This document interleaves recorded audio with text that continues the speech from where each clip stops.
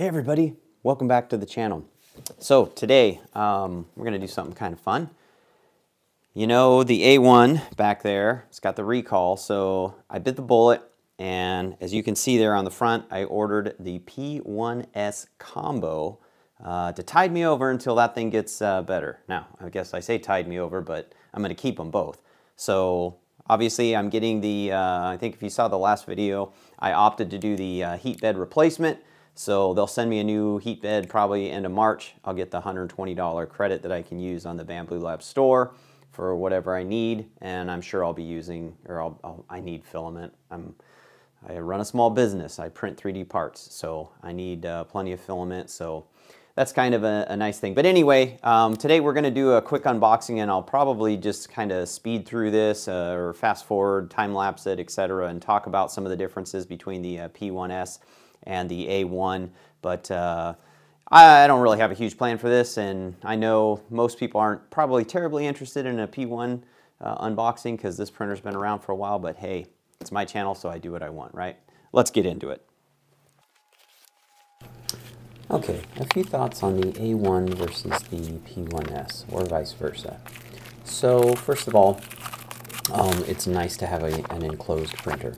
As you'll see here, as I allude to later on in the video, the P1S is definitely a much louder printer than the A1 is. So that's something to consider if you are, like me, putting this in your bedroom. It's not unbearable. It's definitely louder than my Prusa, both the Mark III and the Mini, and definitely louder than the A1. As far as speed goes, it is just a little bit faster, I'd say, than the A1, although when you look at the tool head moving, it seems like it's moving much faster, and I think that's just because the tool head is moving in both the X and Y axes at the same time, and you know, the bed is only moving up and down, so it just kind of seems like it's really zipping around.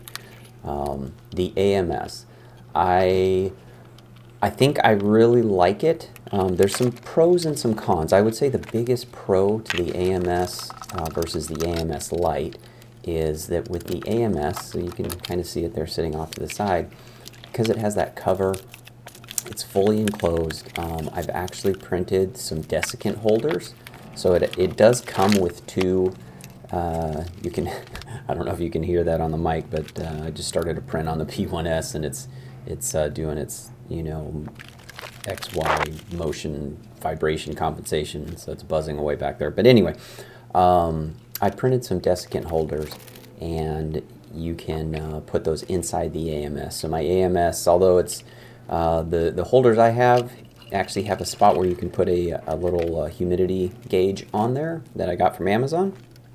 I'll probably throw that down here in the link, as well as the other items that I mentioned here. But anyway, it's showing 10%, but that's right there sitting. It's almost in the desiccant, so I think it's always going to read a lot lower than it actually is. But that's kind of one of the cool things. So, you know, that versus the A1 there, or the AMS Lite, where you can't really keep your filament, you know, dry. So that's just one little con. But there'll be more to follow as we go through with this.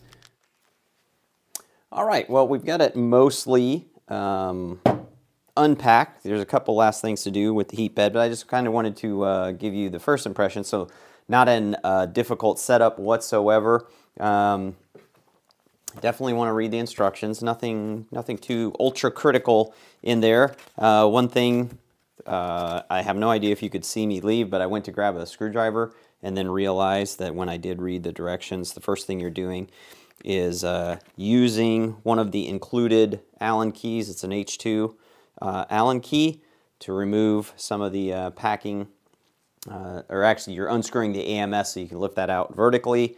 Then there's a shipping tray at the bottom that you need this to. I actually grabbed the tools from my A1, but I will tell you that utilizing this tool here is not quite ideal, just because of the length of the head there. So you're spinning this in some tight places, so this one is actually a little more ideal. Go figure, that's the one that they sent with the kit. So let's, while we talk about what comes in here, there is a little accessories box that pulls right on out there. So they kind of go over all the stuff that's on here, but let's take a look. So you have two Allen keys here. One is a little bit bigger than the other. There is a nozzle cleaner. I threw it in the little tube here that came with my A1. You have two cords here for the AMS. Those are the data cables. You have your power cord. You have a spare nozzle. I believe this is another 0.4. So yep, we have a 0.4, and since it's silver, this is not the hardened steel version. I actually did buy, one of the reasons I decided to keep my A1 is the black one here, I believe, is the hardened steel version there for the A1. So I now have, I think I'm missing one. But that's neither here nor there. I'm going to have to track down my 0.6 nozzle. It's floating around here. Ah, there it is. Put it over here because it was hot one day. So anyway, back to the P1S. So then you've got your power cable as well. And then in this little bag, we've got all sorts of stuff. And I think the majority of it is going to be lubricants. But let's go through here really quickly. You have, it looks like two of the wipers. You've got some for printed phone holder. So apparently there's a phone holder that you can print. We have thermal grease. I guess you can put that on your nozzle if you would like. Scraper. So I think this is very much like the A1, that little metal blade for the scraper if you want to print that.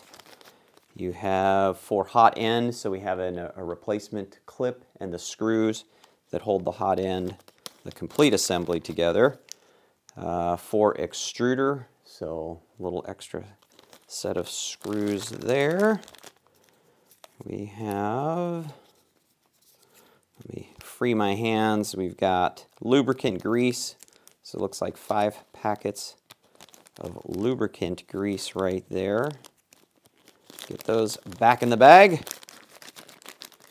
And then this right here, these are the filament cutters.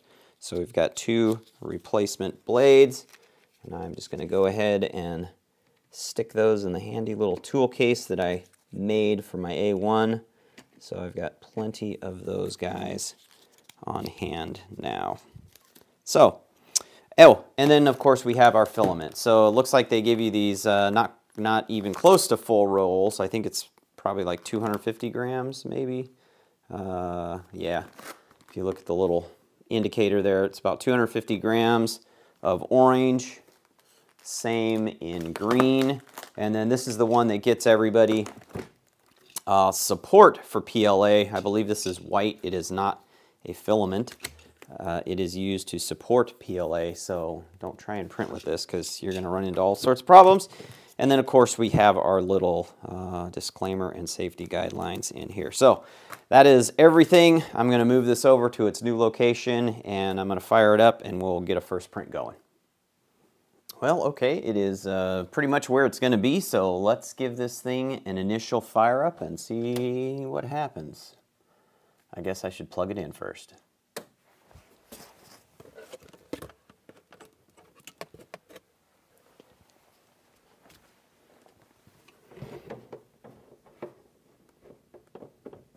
Nothing more fun than squeezing electrical cables.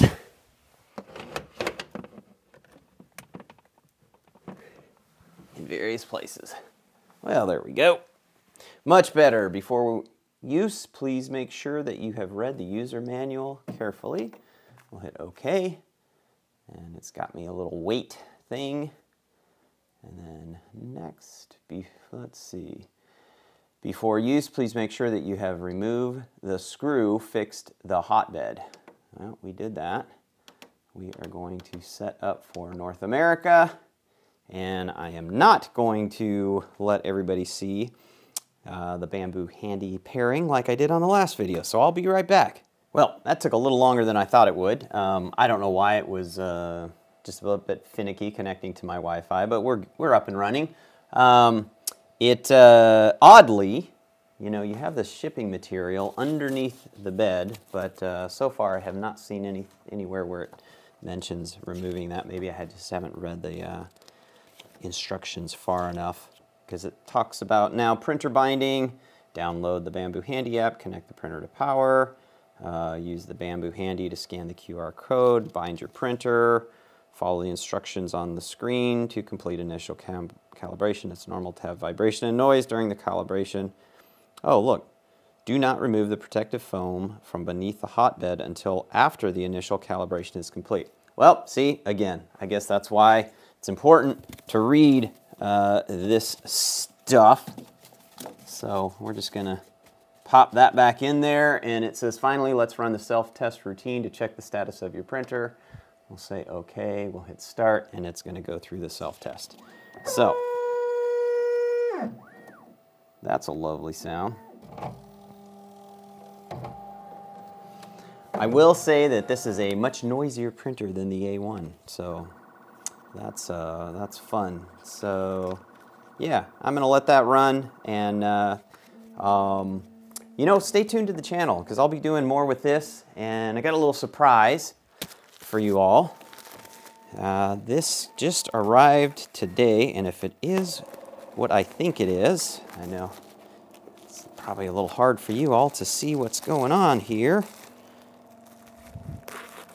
but this is going to be coming up in a future video while that thing's doing its thing. A little company, or maybe they're a big company, reached out to me and said, hey, would you like to, excuse you. Let's just, maybe if we close that. Well, they reached out and they said, hey, would you like to review this item? So we've got the Panda Touch from Big Tree Tech. So stay tuned, because that's gonna come in a video very soon. So, hey, if you like what I'm doing on the channel, please, you know the drill. Hit the like button, hit the subscribe, hit the little bell. Come back and see me sometime. We'll keep working with 3D printers. We're going to keep on working with the lasers. And one of these days I'm going to get out there and show you the CNC and all the fun things that we can do with that. So as always, I enjoy the time that we get to spend together. So let's just keep on learning, burning, cutting, whatever the case may be. Take care, folks.